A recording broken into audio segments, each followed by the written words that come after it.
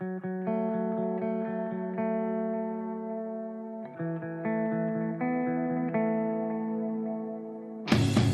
dealing with a falsehood, you're faced with two options. You can accept it or you can reject it. The basis upon which we take one of these actions is a product of our critical thinking capabilities and a desire to know what is true instead of confirming our bias. A lie can travel halfway around the world while the truth is still putting on its shoes. On Brainstorm, we choose the hard truths over the comforting lies. Reason, compassion, skepticism. This is the Brainstorm Podcast.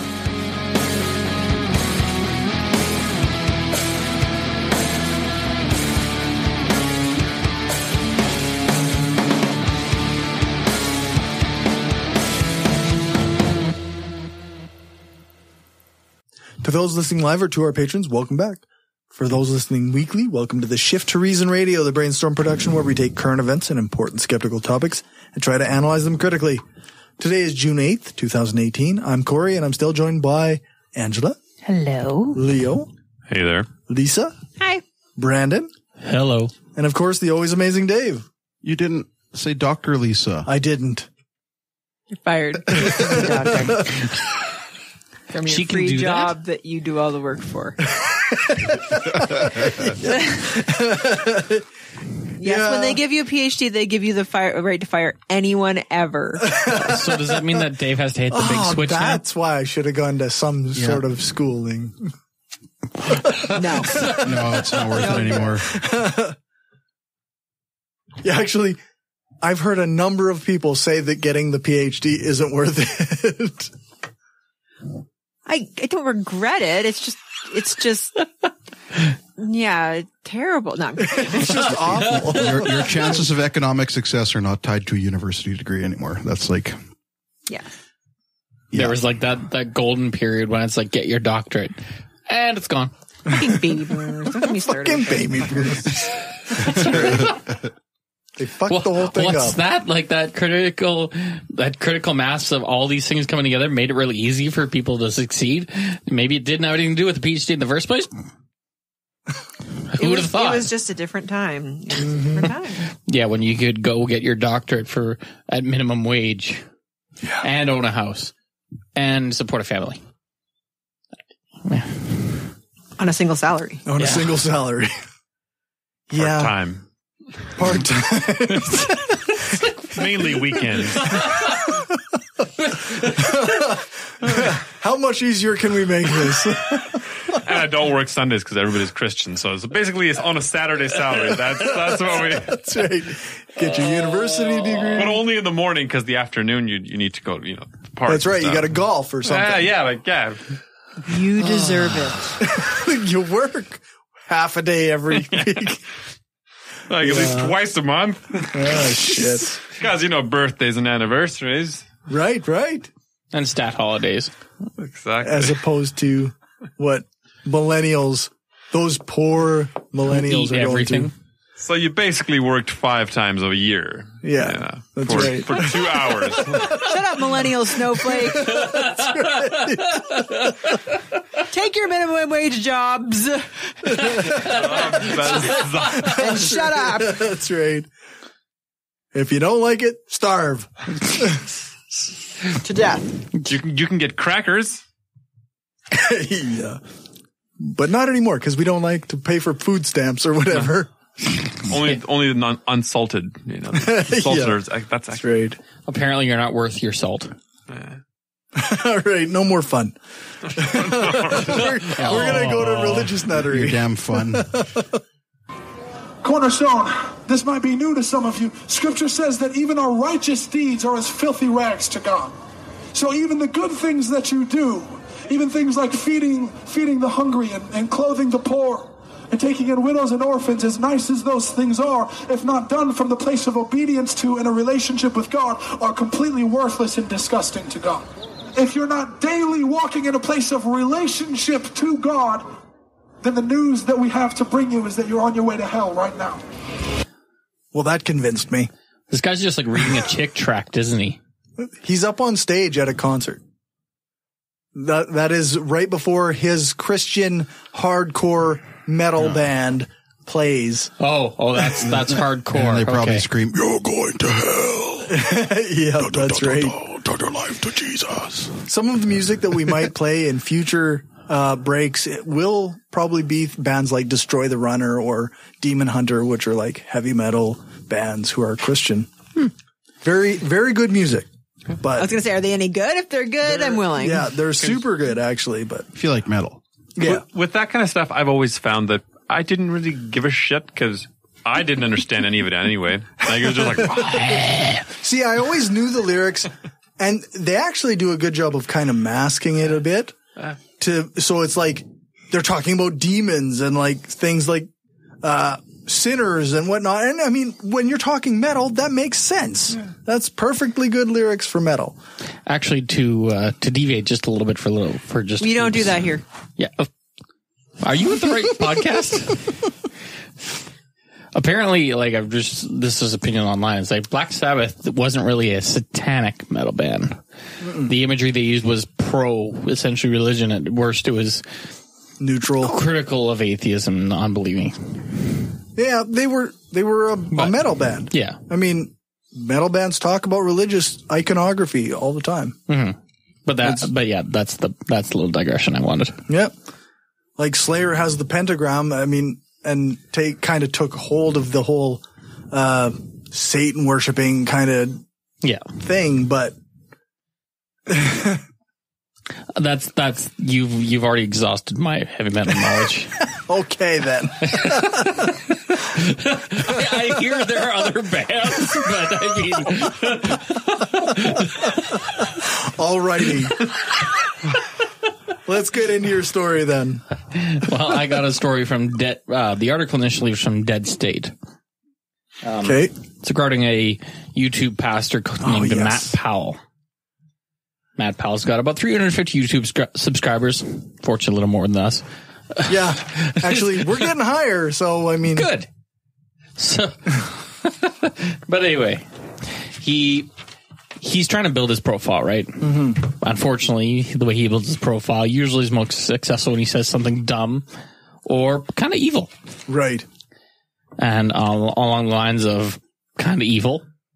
He's been featured a couple times on like atheist sites like Friendly Atheist or the Utah Outcasts. They've done a couple videos on stuff that he's said. There's that other one I'm thinking of that has a little basement congregation. It's not the same guy. Similar idea, but not the same guy. But anyway, he appeared on a webcast with atheist YouTuber Skylar Fiction, where the two got into discussion about the harm that Christianity promotes, such as anti-homosexuality. For those of you playing at home, yeah, it was that bad. I'm quoting him off the article here. It's like, as far as homosexuality goes, I believe the Bible puts the death penalty on it. I believe it's disgusting, and incidentally, every scientific test has come back and said that homosexuals are 50 times more likely to get AIDS. We got this AIDS thing spreading. It's a fact that this is the case. Yeah. Citation needed. Well, the problem is whoever he's getting statistics probably doesn't account for behavior and other factors involved. Yes, they're more likely to get AIDS. Even if they are more likely to get AIDS, there's other problems as such that the population is exposed to. Right. But that's not what I'm here to discuss. Pretty sure it's just a made-up statistic, actually. I don't even... It sounds made up. I mean... Anytime you get an exact, 50 times... Yeah. They're exactly 3 times more likely. Maybe. It sounds fishy. Yeah. He was asked, you don't believe that gay people should be stoned to death, i.e. the classic biblical punishment. Right. And this is where he breaks into a Trump-like cadence. I believe the Bible puts the death penalty on it. Obviously not by me or anybody in a regular society, obviously. Yeah. I believe it's the government's job to execute criminals. I believe that the Bible says clearly that homosexual is a criminal crime. It's a crime. It's one of the worst crimes ever. Well, it's a good thing. He thinks he does protest too much. Yeah, maybe that guy wants some cock. He likes the D. Just saying. Give it time. And give it time. He'll be just exposed. saying. endlessly that those comparisons amuse Some me. It's male like, prostitute will get balls deep in that guy. it's just like, it's like, wow, you complain a lot about this for a straight guy. Are you? Yeah, I Evidence shows. It does actually. But there's that little shining light at the end of the tunnel. Because it's like, it's like, by whatever means they execute people. And obviously, I believe in humane, putting to death. Because, death penalty is humane. Right. I guess if you want to go with no suffering, that's one thing. But putting somebody to death for being gay. Being a Canadian who we don't have like the death penalty for anything seems like a non-crime is definitely not death worthy. Yeah. Skylar pointed out that Powell's use of the word humane when talking about executing people was kind of ghoulishly hypocritical. As, I want to kill them, but I want to do it nicely. Yeah. It's the good kind of killing people. Yeah.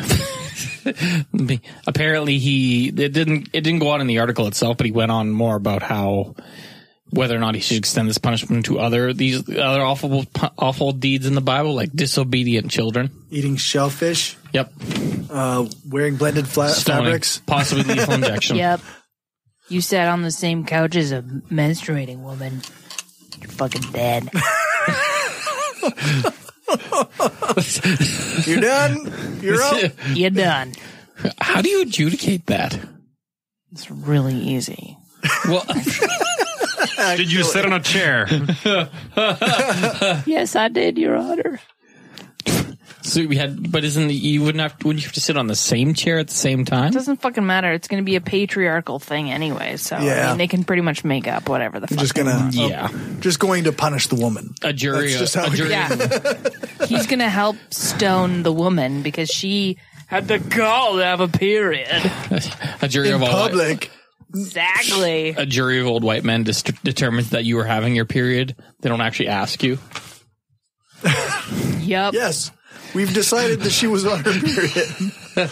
Therefore, she will be stoned. That sounds very Trump-like. That's very Trump-like. So we'll kill her and beat the guy. What? Hold on. No. But yeah, so once again, this Christian minority here that wants to actually enforce like the worst parts of the Bible. Yeah. Fun times. Good old young preacher, I guess. 22 years old. Yeah. I feel like this is like, I'm going to say something dumb on the internet. He wants to be Justin Bieber's best friend. That's probably why. That's why. Yeah. So He wants to be Justin Bieber's boyfriend. Let me tell you. Actually, yeah, that's going to be the scandal. There you go. He's got to get more than 350 followers to have a scandal, though. He's working at it. He is. He's saying the right things. Yeah. Evangelicals, hardcores. Give it time. Give it time, folks. It'll happen. Okay. I'm going to do my story now. Okay. Do it. Hopefully I'm not going to take too long. I did not enjoy this. The original article is from theatlantic.com. And it says, American atheists are as religious as, wow. What was the title again? It's awful, though. As religious, like how do they define religious? Yeah, or it's something about religious. Atheists are more, as religious or as Christians. Are more religious than Christians. Yes. Our atheists are sometimes more religious than Christians. And, I read part of this. By Sigal Samuel. Okay. It's under the international heading, and it actually talks about a study like where they surveyed about 25,000 people in 15 different countries and compared this to results from previous surveys. Okay. And they confirmed, of course, the overall fact that Americans are more religious than anybody, pretty much. So, and I would just like to point out a little thing here. Like, you could also say that smokers sometimes live longer than non-smokers. Like just the way the title is phrased, you could pretty much anything, like there's the statistical odds that one person might. Yeah, so sometimes. This is basically just the outliers. Yeah, so sometimes. Like the guy who credits his living 140 to that cigar he had every day since he was 4. Definitely. Yeah. But it doesn't make sense. As Angela said, what is the definition of religious? Maybe we'll let you get there, but there's a number of issues with it. Like, the researchers found that the American nuns, those who identify as atheist, agnostic, or nothing in particular, are more religious than European nuns. Wait, what? Yeah, that's where it becomes a little bit problematic.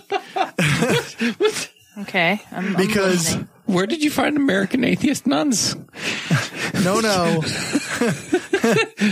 not nuns. NONES. Okay. Yeah. Let's see. Researchers found that American nuns, those who identify as atheist, agnostic, or nothing in particular, are more religious than European nuns.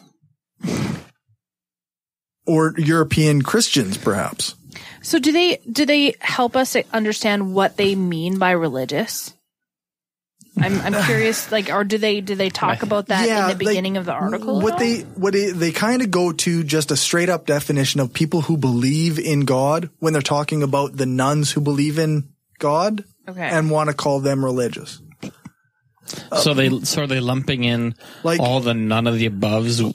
Like they're taking people who say, I don't follow a particular religion, but I believe in God, and they're saying that those people are religious. So it's basically saying that the ones that are kind of deisty but don't really have a preference are religious. So that's pretty much what they're saying. Like the non-religious people are more deisty in America than they are in Europe. Yes, that's roughly what they're saying. So I was just that's what I got from. So it's still a misleading title, but it makes sense. When you put two groups together, right? Yeah, like of the people who identify as a nun. Like no religion in particular, only 3% of those people identified as actually atheist. So the headline itself is completely misleading. It's basically like saying that the people who don't like beer in America they tend to prefer IPAs, and in Europe they prefer lagers. The ones that don't like the beer. That's kind of what they're saying. If I had to pick. Yeah. Dying of thirst. Then you can die a little faster after having that beer. IPA. Fucking IPAs. It's like people who have never been to a doctor like their doctor more in America than they do in Europe. Yes. Well, and that seems like a true statement according to this article. So there was 3%, like I said, 3% of the 22.8% of nuns in America, 3% identified as atheists and 4% as agnostics and 15.8% identified as nothing in particular. Does this include the Jedi? This might include the Jedi. Or unless they factor them in. Yeah, there's a movement kind of growing too. Although it might not, because they might actually say, yeah, I belong to the Jedi religion.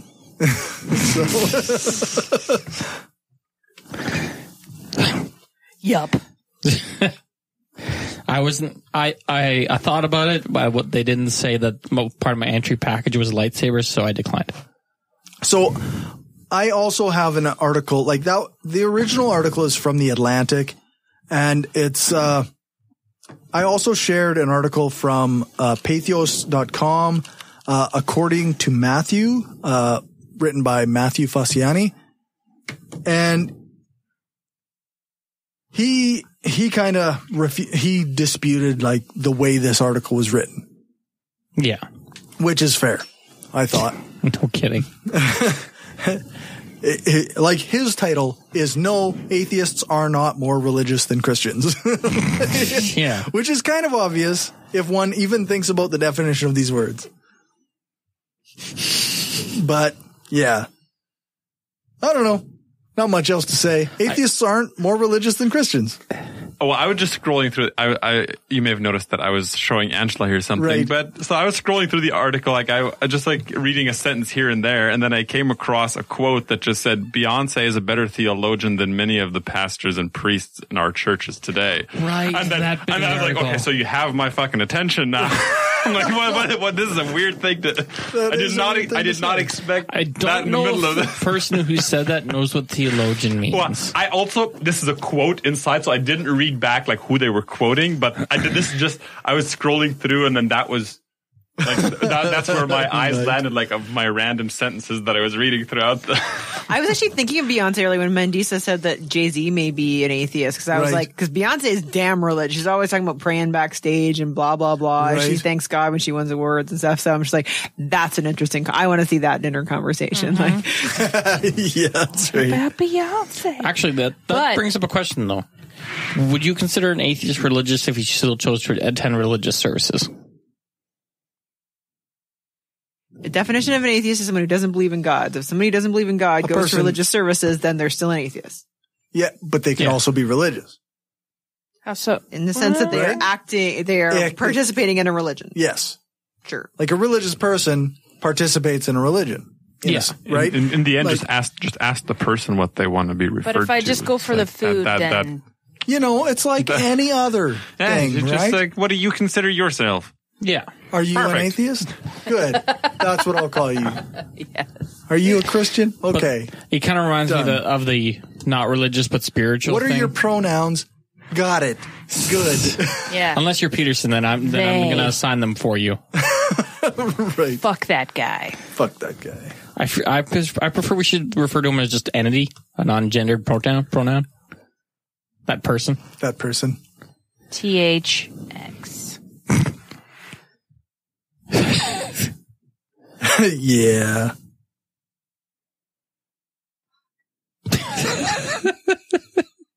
So, Okay.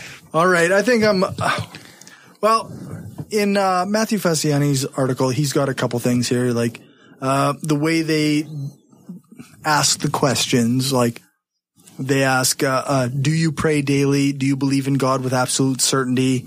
And they found that Americans obviously are more religious than Western Europeans.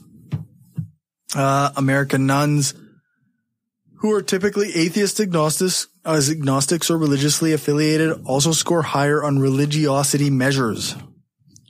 Which, I mean, when you include religiously unaffiliated and you measure religiosity as believing in God or a higher being, then you can still say that. And yeah, I don't know. 23% of European Christians said they believed in God with absolute certainty, while 27% of American nuns believe this.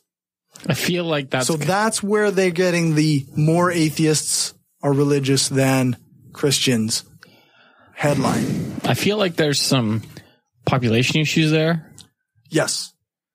Yeah, there's a number of issues with that. I mean, maybe 23% of European Christians said they believe in God, although that still leaves 77% of European Christians uncertain Who are not certain of them. about the existence of God. They also Cultural Christians, perhaps. Yeah, probably. Well, it doesn't completely penetrate their day-to-day life. Yeah.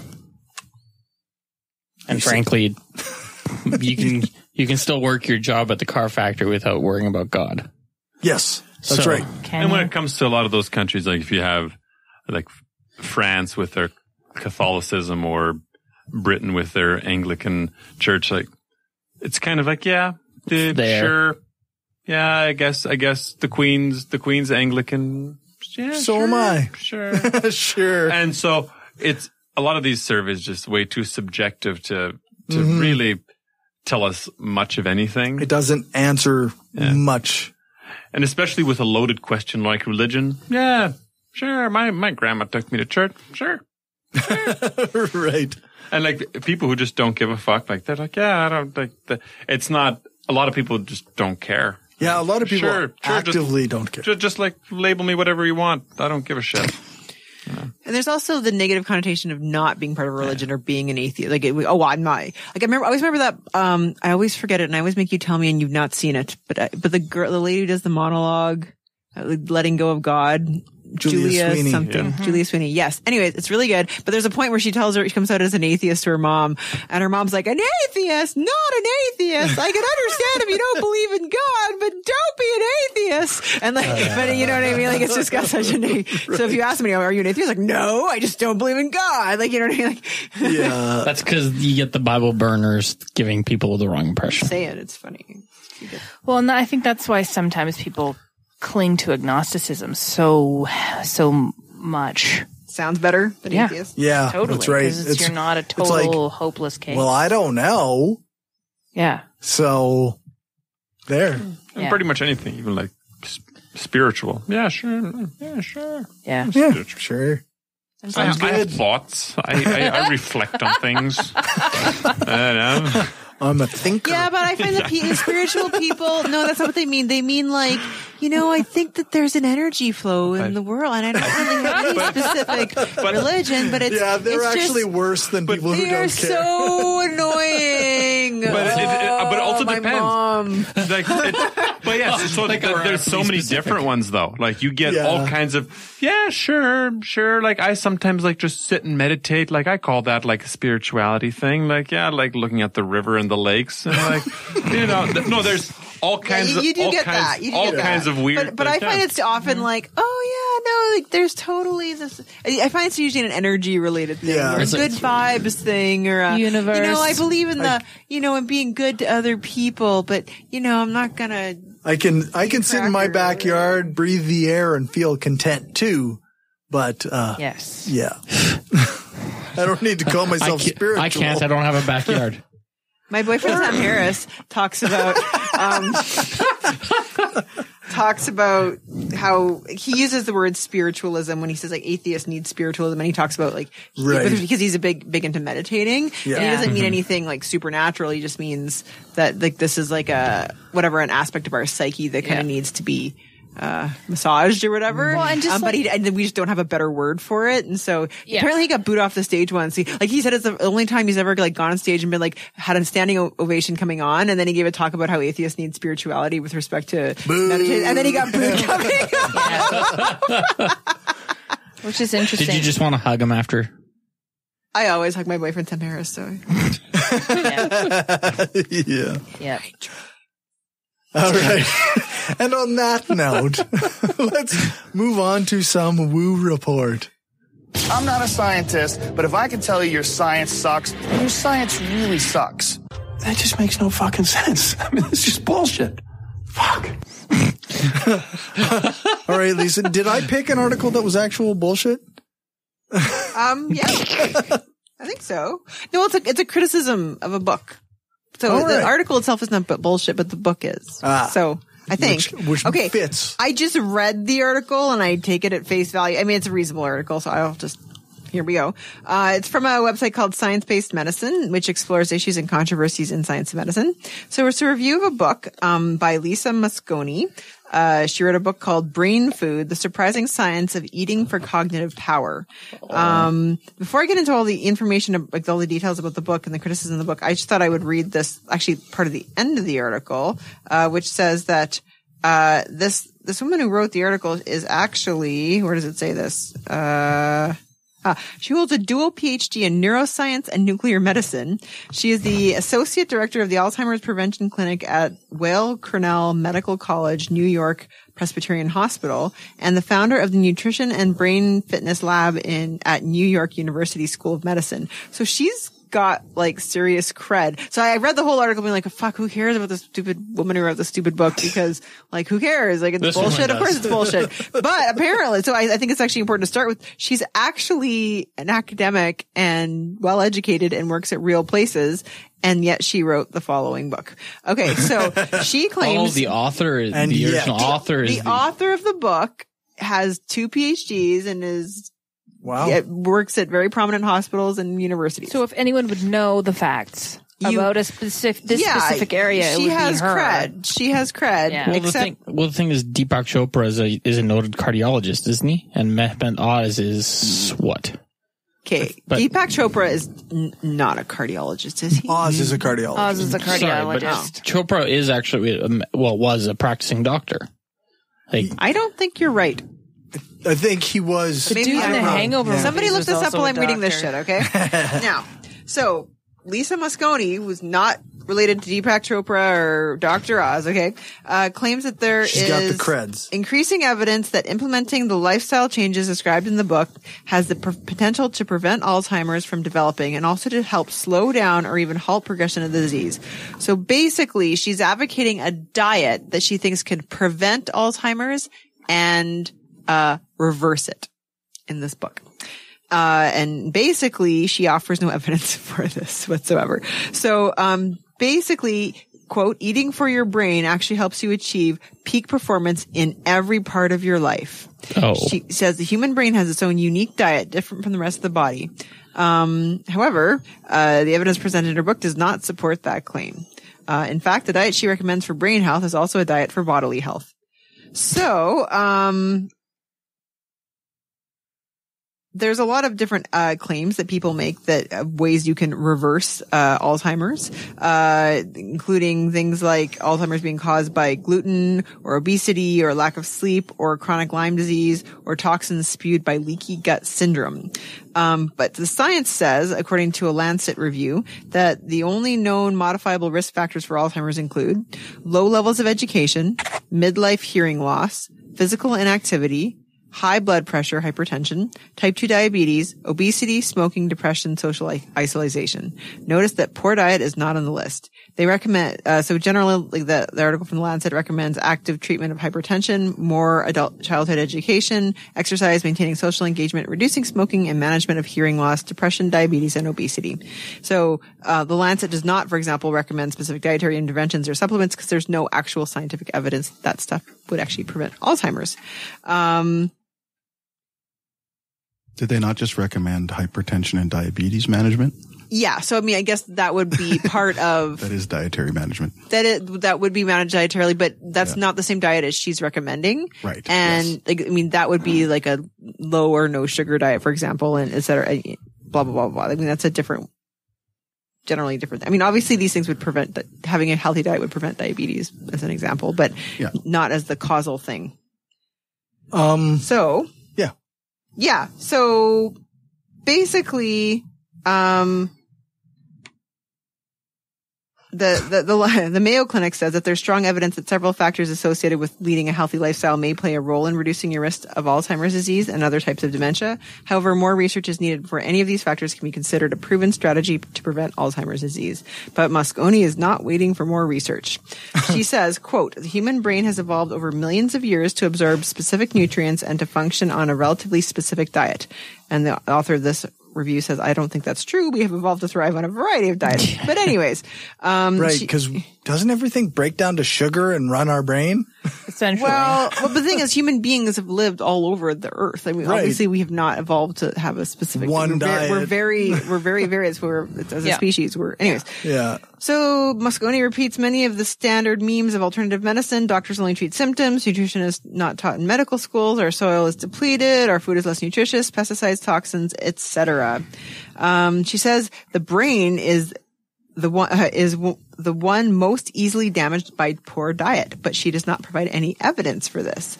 She also shows 2 MRI images to contrast the effects of Mediterranean diet and the Western diet. So she shows one person's brain on presumably on one diet, one person's brain on the other, and this is somehow evidence for something, which of course it is definitely not. All the other factors, Yeah. Right. Well, and 2 people. Worst study ever. Sample size. Yes. Terrible study.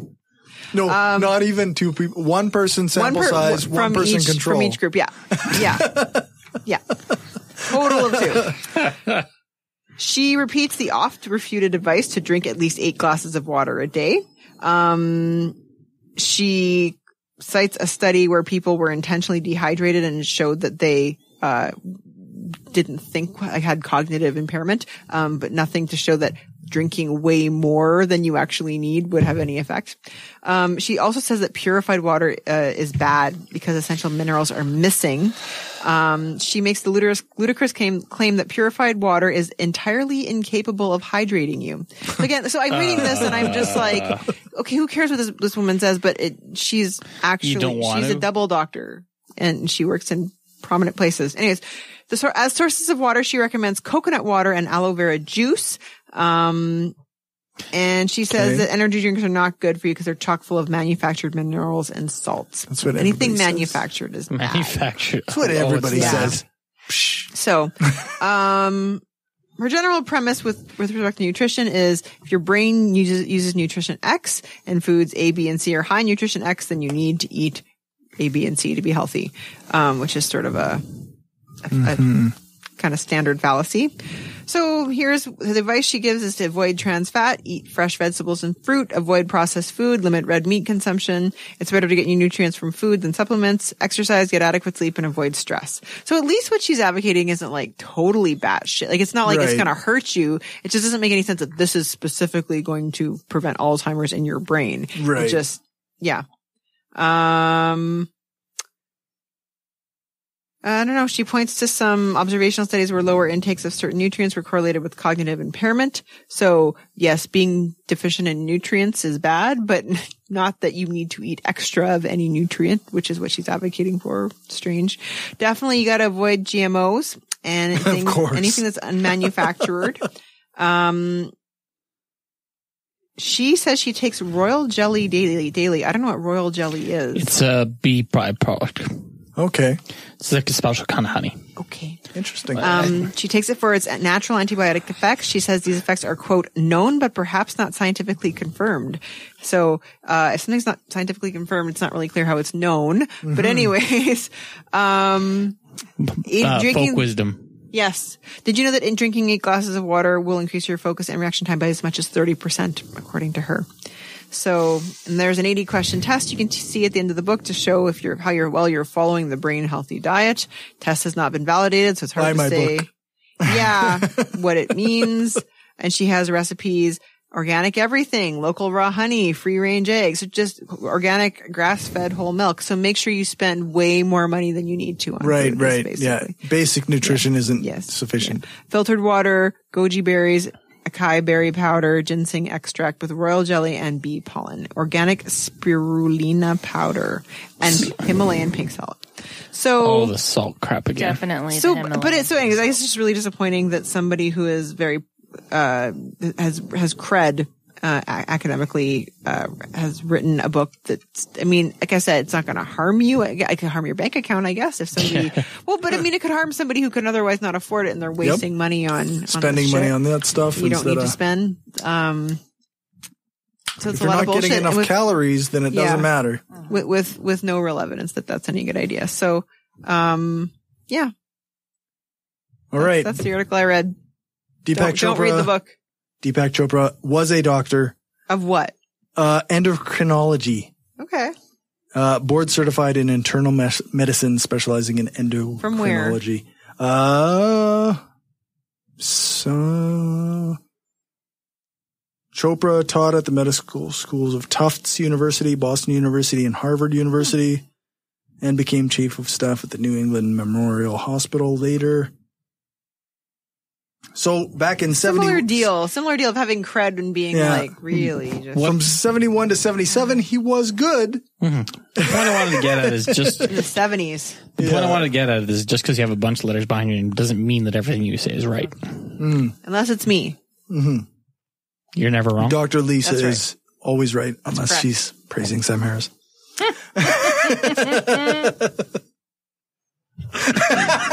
All right. You don't believe he's really my boyfriend? I would believe that.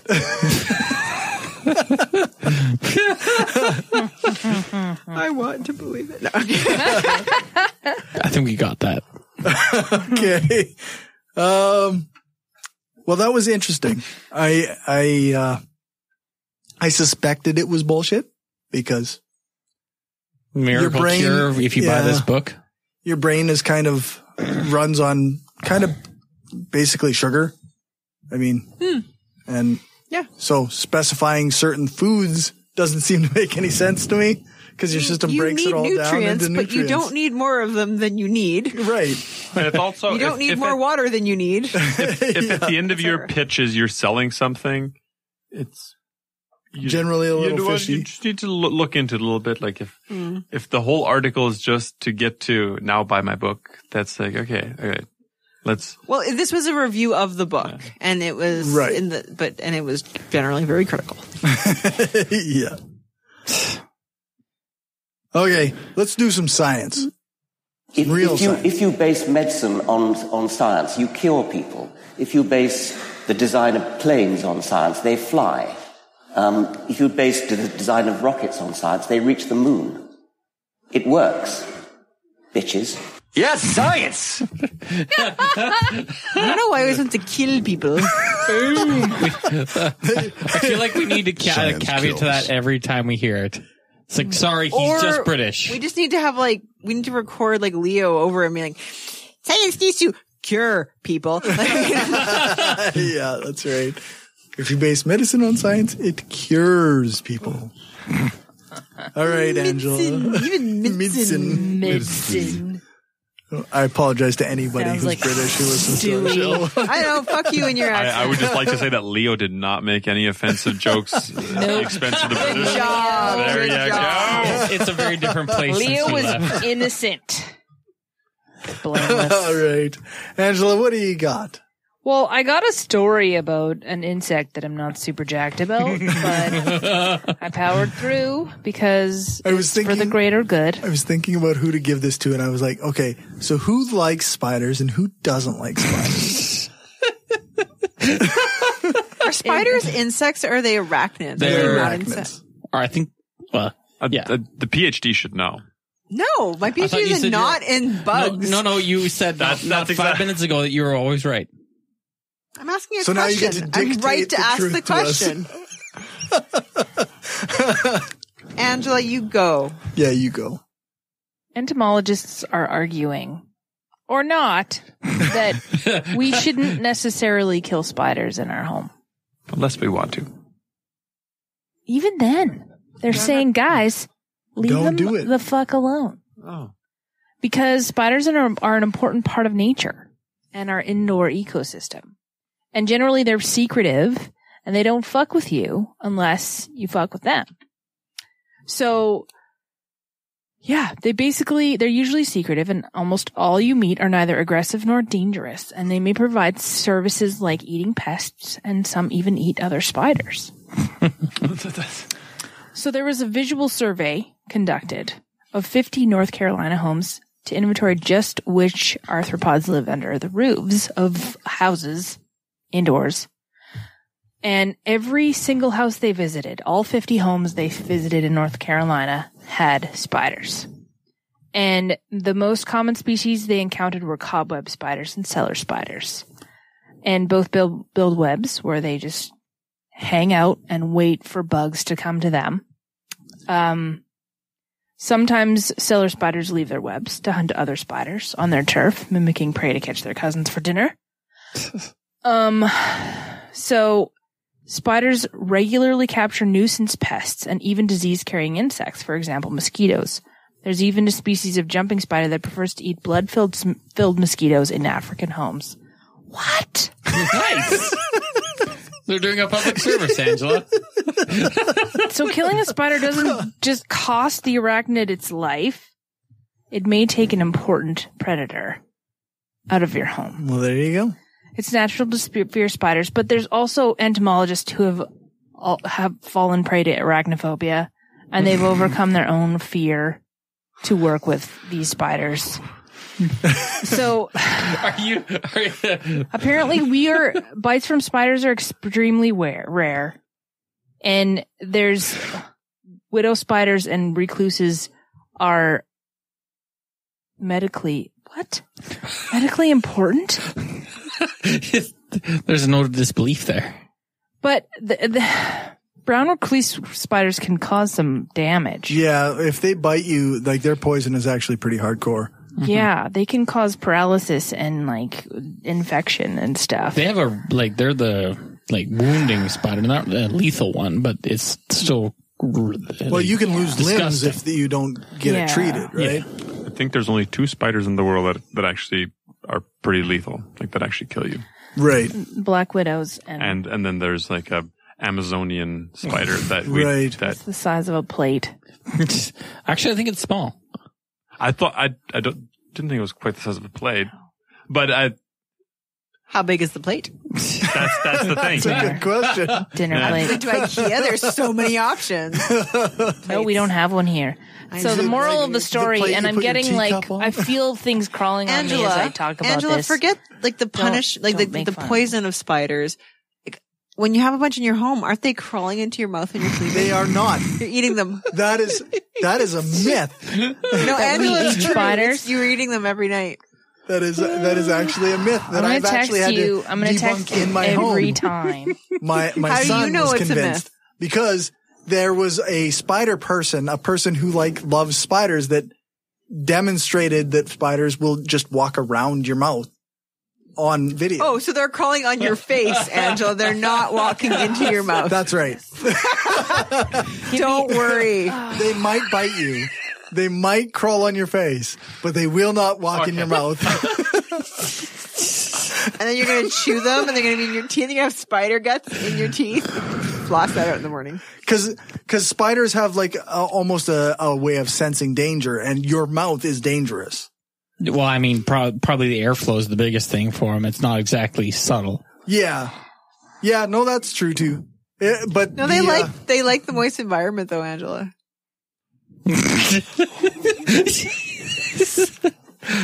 I once was bugging the piss out of Angela right now. I once was told that when you wake up with a sore, one of those little marks on your leg, and it's really sore, and you got a bump there, that's because a spider bit you. Overnight. I've had those periodically in my life. Mm-hmm. I think it's interesting that they went to 50 houses and all of them had spiders. There was a 100% spider ratio. I'm not the least bit surprised by that, though. When I lived in Victoria, that was a spider heaven. I remember a friend moving out of her place, and she moved a box, and there was a spider. It was with leg span, it was 8 inches across. It was huge. It was just sitting there on the wall, and we were all just like, oh. So the size of a plate. It was roughly the size of a plate. It might have been a dinner or a supper plate. More like a lunch plate. 8 inches. Shots fired. 8 What's inches. the difference? I hate you people. Hey, I'm squirming here. I'm not going to be able to go to fucking sleep tonight. Because I'm going to feel spiders crawling all over my skin. Right. They're just on your mouth, Angela. They're just on your mouth. Just in my mouth. No, they're not in your mouth. Around. They're giving your mouth a rim job. Yes. Rim job. That's what a rim job With their hairy legs. Hairy legs. So there's this trade war. Talk about that shit. Let's go to politics. I wasn't ready for that segue. No. Yeah. He was still in the rim jobs. That kind of floored me. I might have to go home already. The spiders and rim jobs and you have an episode title though. Spiders and rim jobs. Yes. Spiders give rim You're jobs. welcome, Cory. Thank you. Welcome. I appreciate that. Everybody complains about politicians. Everybody says they suck. Yeah! Well, where do people think these politicians come from? They don't fall out of the sky. They don't pass through a membrane from another reality. They come from American parents and American families, American homes, American schools, American churches, American businesses, and American universities, and they're elected by American citizens. This is the best we can do, folks. This is what we have to offer. It's what our system produces. Garbage in, garbage out. It's not terribly hopeful these days. on that note, fuck Doug Ford. Oh my God. Yeah. Fuck Doug Ford. I can fix any problem you tell me. How? We'll figure it out. So I did not prep for this because I was like, this is going to be all over the place because I'm not sure where we're going to land on this on Friday night.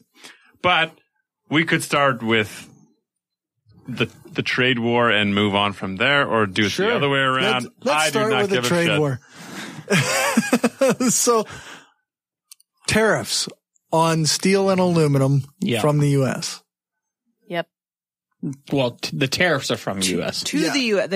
Canadian steel going to the U.S. Yeah, that's right. The U.S. is charging tariffs on our steel and aluminum. Because someone in the White House is a genius and thinks that tariffs aren't going to cause problems for the people who buy the steel in the States. And what was, like, we're going to charge tariffs on shit that we import from them, right? It's not like a blanket tariff. It's fairly focused. Well, we'll see what they end up doing exactly, because you can never predict. Like, the guy might wake up in the morning and tweet something like, "Well, actually, we're not going to do this." That's true. So, but this is what happens when you have this guy as a neighbor. But yeah, in general, tariffs are not necessarily great, but also they're not necessarily bad. Right. So it's not that tariffs are automatically bad, but the way in which they're being implemented at the moment, you don't want a tariff war. Right. But you do want some tariffs. I mean, Canada has a shitload, but they're rarely mentioned. Right. But because these are deals that countries work out between each other. Yeah. Right? These are, just trade deals. Like, okay, so we're going to buy this from you and you buy this from us. But you can't buy this other thing because we have to separately negotiate that. Right. So it's not like by default that we should have no tariffs. It's kind of like, countries are allowed to have their own tariffs and stuff like that. But the particularly damaging thing about this is the guy's trying to be a dick. Right. So I mean, you don't try to rub it in people's faces. If you plan on having good diplomatic relations. Something that I heard was that, this is kind of, the reason they are worried about this steel and aluminum tariffs, like the reason that they're implementing these, is because Canada is officially being viewed as a security risk in case they enter into some kind of conflict with China. Which I think is hilarious. Well, and did you see the article that I don't know if you posted that in the show notes. I didn't read all the article. But that's funny. I did. But there was somebody's a better group. All of them. When Trudeau and Trump spoke on the phone, apparently, according to White House sources, that Trump brought up the War of 1812. Oh my God! Yeah, he apparently said something to the effect of, "Did you guys burn down the White House? Yeah, did you guys burn down the White House, dude?" What did Trudeau say? Well, I don't. What do you say to that? It's like it was the British. What? No, but I'm francophone. He said that. My choice of response is, you do know when Canada was founded, right? What? But no, he doesn't. Yeah. And this is particularly an interesting thing. I mean, Trump has lost most of the other things that he tried to do nationally. Like, I mean, most of his things, like he says we're going to do this, and then like people, and like the more rational people are like, no, we're not. And then it doesn't happen. And this is one of those things as well. Like, if you have states that have manufacturing businesses that need the steel and aluminum, they're going to be like, well, we kind of like the, the whole non-tariff thing. Yeah. So, I mean, most people in the U.S. are not on Trump's side. Sure, like when he says like, we're going to fuck the Canadians, well, like, it sounds, yeah, I mean, you can rally somebody to like, yeah, sure. But once you have the people who are actually doing the numbers and like the math on things, who they have to fire and what they can produce and what it's going to cost. I mean, most people don't like the idea. Yeah. I don't know what to say. Like, I'm just dumbfounded. Like, this whole thing makes me just go, okay, fuck it. Let's what the fuck? Stop it.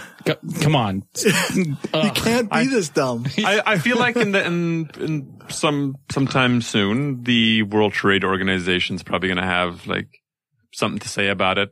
Yeah. Because they're going to try and to like not let this get out of hand too much. Like, I think it's interesting. Like, I mean, okay, so the U.S. kind of implemented these trade tariffs on steel and aluminum with a bunch of countries. And then they were like, okay, well, we'll exempt Canada, Mexico, and Europe for a little while, for this X number of months. And then they're like, okay, well, the time's up. So now the tariffs apply to you too. And so now they've actively pissed off trade with everybody. Yeah. Like effectively, like everybody they trade with is pissed at them right now. And it's very interesting though. I mean, I don't know if any of you follow the Mexican politics, but there's an election coming up. First Sunday of July. So it's pretty soon. And there's a pretty far left candidate running, who's kind of a little bit weird like Trump. Oddly enough, he does say kind of random shit. Oh, geez. Just on the other side, like kind of on the leftist side. But the guy, last time I checked, he was like 20 points ahead of anybody else. Is that right? So this is kind of an interesting thing that you're going to have. He's not nearly as bad as Trump, and at least some of his ideas are good. Like, but he does say kind of outrageous things. Like I'm going to raise the tax rate the same as Canada or something like that, or increase the wage in Mexico to the same as Canadian wages and implement the same regulations. And some of those things just don't work there. No, like you do understand that you can't just do that overnight. Right. But it's kind of an interesting thing. Like, and a lot of that seems to be somewhat of a reaction to kind of the far right politics. Like, well, fair enough. So we'll see how that goes, because that election's first, and then just another 4 months later, they have their midterm elections in the U.S. So this is a very interesting thing to happen just before the Mexican election, because oddly enough, the guy in Mexico is also kind of anti-trade, but he's like on the leftist anti-trade, kind of the anti-globalist. Right, yeah. right. So it's it's kind of interesting. It's a different kind of dynamic. Yeah, well, and Trump kind of went against anything that conservatives had stood for a long time. Like, nobody was anti-trade, but all of a sudden he went like just all the way around to some weird alternative universe. But so we'll see where we land, I guess. Actually, I wanted to share a bit of an article I read. Apparently, the person's opinion is that when you kind of look at Trump's mindset, it all sort of makes a weird sort of sense in that framework where Trump isn't able to think of mutually beneficial deals. Yeah, I think I saw something about that. He only thinks in zero sum. Yeah, he doesn't believe that if I'm not ripping you off, you're ripping me off. Yeah. Like, there's no middle ground. We're both getting something. It's always one way or the other. So he is compulsively driven to be the one who rips off others. Right. Because he's insane. Well, I've heard that before but on Sam Harris's podcast. I'm just saying. Right. I don't like to use the word insane, but I don't know what else to describe it as. No, he might have a version of mental illness, whether or not it's narcissistic. Yeah. Possibly disorder. I don't know. I have heard a psychologist say that. There might be a little bit of affluenza in there too. Yeah. So, right. Actually, I should find that article and share it too, because that was quite good, where he broke down in a series of tweets or whatever. Yeah. This is kind of the way Trump works, and he sees everything as if I didn't win, I lost. Yeah. Type of situation. And I think some of the advisors that he's surrounded himself with, like the zero sum game, like that was pretty common several decades ago, where it's kind of in the 70s, where it was thought to be, kind of like, we can't have two winners. Right. And so he has surrounded himself with people who are not really caught up with kind of the more modern theories on how international relations work. So to put it like super nicely, but a lot of the guys are 60+ year like white dudes who read a book in the 70s. You know, that's Right. like, Yeah. So, okay. Kind of in the same vein, but moving on also. We have the G7 summit coming up. And Trump asked to have Putin brought in. I don't know if we'd say asked. Well, yeah. I don't know how you put whatever it was. He had did. like a mini little tantrum. Right. Like publicly? Kinda, yeah. And I mean, Like on Twitter or what? No, he was in like one of his little press scrums. yeah. And I think that even like Stephen Harper was the one who was part of the G7 that booted Russia out and said that Putin should never be allowed back in, or Russia should never be allowed back in as long as Putin is in Harper charge. was a different kind of conservative. Well, yeah, much different than Trump, right? I mean, Trump makes you wish for Harper. I Yeah, mean, it's really, he does. But then again, no. On a very little, just a little parentheses there. There's some weird connections that are surfacing between Harper and like the Trump movement. Is that thing. right? Like he was down in the U.S. like promoting books and shit. Like, but you know we can do that on a future episode. Oh, wow. Like it kind of odd little ties like to similar to the same people. Because some of his philosophies would play with that crowd. Yeah. And especially it came up during like when the whole embassy move to Israel. Right. Or to Jerusalem. Of course. Yeah. Of course. That sounds about right. Yeah. But yeah, back to the G7. Back to G7. Yeah. So there's a G7 summit coming up in Canada. It's like going now. Oh, is it going on right now? I think today people started arriving. Yeah. So, and it's Macron in was there Canada. yesterday. And nobody wants fucking Russia there. Except for Trump. Except for Trump, because Trump wants his buddy at the table. Yeah. Is Russia there? No. Oh, okay. Definitely Frankly, not. I'm not convinced America needs to be there. G6. Yeah. That sounds pretty fucking good.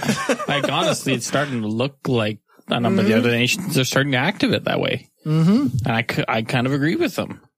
So if you can't really play a stable game, Yeah. you don't get to play at this table. Because despite his protestations, Donald Trump does not stick to commitments that he makes. And you can't trust that. It's almost like he's a liar. It's almost like he's a liar. It's almost like that. If only we had a better word, instead of almost. It's like something more assertive and more. Well, I mean, something more definitive. I'm sure he's told the truth at least a few times.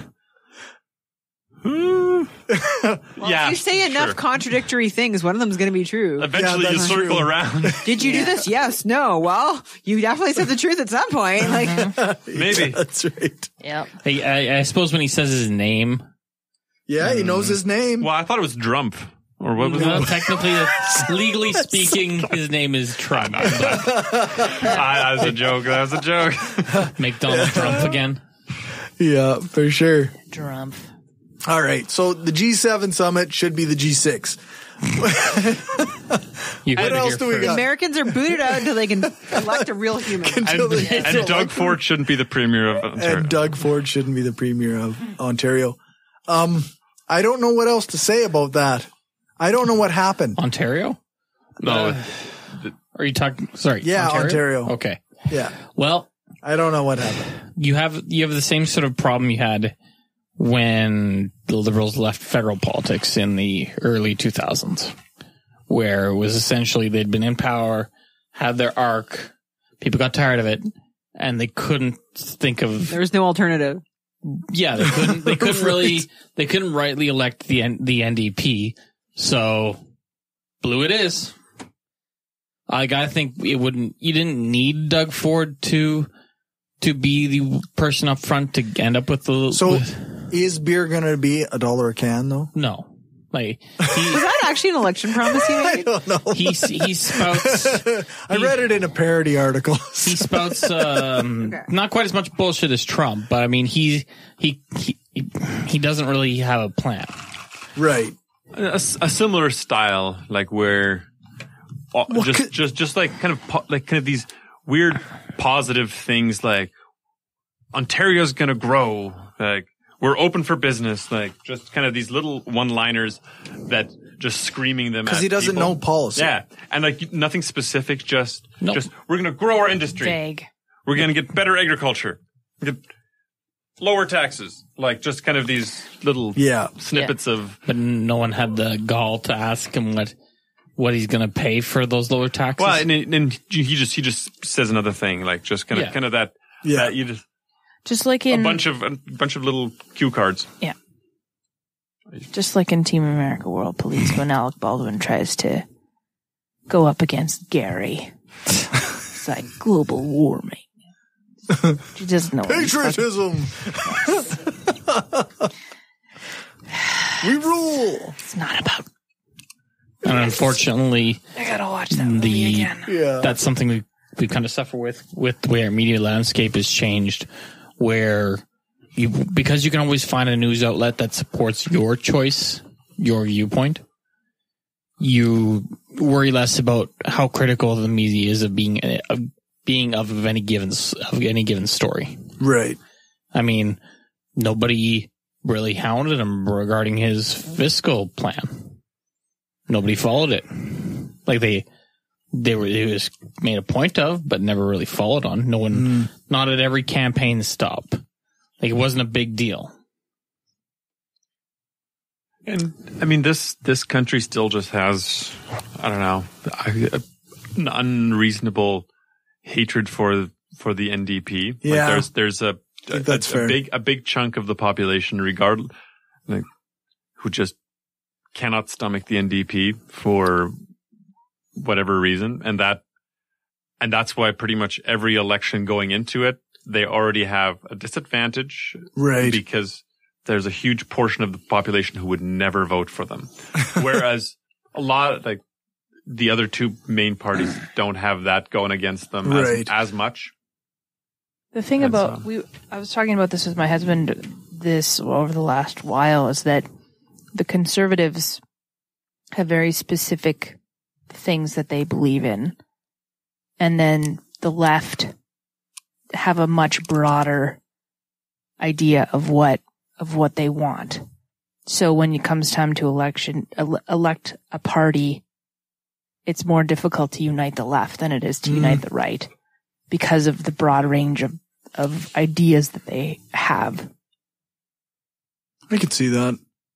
It is easier to say we should go back to that thing. Yeah. Or we should continue doing this thing we're doing than it is to say like, okay, well, let's expand our scope of what civil rights are. Or here, let's expand our scope of daring of healthcare. Or let's be daring in any sense, right? Yeah. But there is something. Let's trust somebody to not develop nuclear weapons when we make a deal with them to not develop nuclear weapons. There's definitely something to be said for a government willing to plan more than 4 years in the future. Mm-hmm. Mm-hmm. Which I think is important and generally plays well in Canada. Like, because we don't have term limits, we do have a tendency to think a little bit longer term. Yeah. Though it's getting worse back to more like the next election type thinking. So I guess politics, we covered like 3 different things, but we're going to close this out. For everything else, you can check out the show notes at thebrainstormpodcast.com and our website, brainstormblog.net. Thanks to our financial supporters, Stephanie, Zach, the Utah Outcasts. Hey, now let's hit that outro music. I was about to do it. I was about to do it for you. I think you're going to tell me. Bassett, Will, Aaron, Daryl, Destin Sucks, Bob Glenn, Destin doesn't suck that much. Magnus, several species of small furry animals gathered together in a cave. Positively skeptical. Rob, Julie, Chris, and Larry. If you want to join them and help the show grow, then you can do that at patreon.com/brainstorm podcast. Squirrels can be skeptics too. That's right. Or you can go buy stuff at tpublic.com/stores/brainstorm-podcast-gear. You can join us every second week, except we only have one more left before the summer break. Our next show is on June 22nd, and our guest will be Matthew Lee Loftus, a.k.a. The Credible Hulk. Neat. Thanks again to Mandisa for joining us. You can find more of her stuff at blacknonbelievers.wordpress.com, so make sure to check that out. Thank you, Dave, for our intro music. Thanks to Aaron Rabbi from Embrace the Void podcast for doing the voiceover. You can find his stuff at voidpod.com. Thanks to Alex Camper-Murdoch for doing the voiceover for our ads, and thanks to Jason Camo for the outro music. You can find his stuff at aloststateofmind.com. All music played is either with permission or under the SOCAN license to play. For more information on SOCAN, you can check out the music license info page on our website, brainstormblog.net. Remember to give us a rating, or thumbs up, or a fave on your podcatcher of choice. Join our Facebook group, like our page, follow us on Twitter, share the show, and spread the word. For live listeners, stick around for the after show. Some of us might stick around. Brainstormafterhours.com. Listen to the bonus content before it goes Patreon only. Thanks for listening, and remember, the truth matters.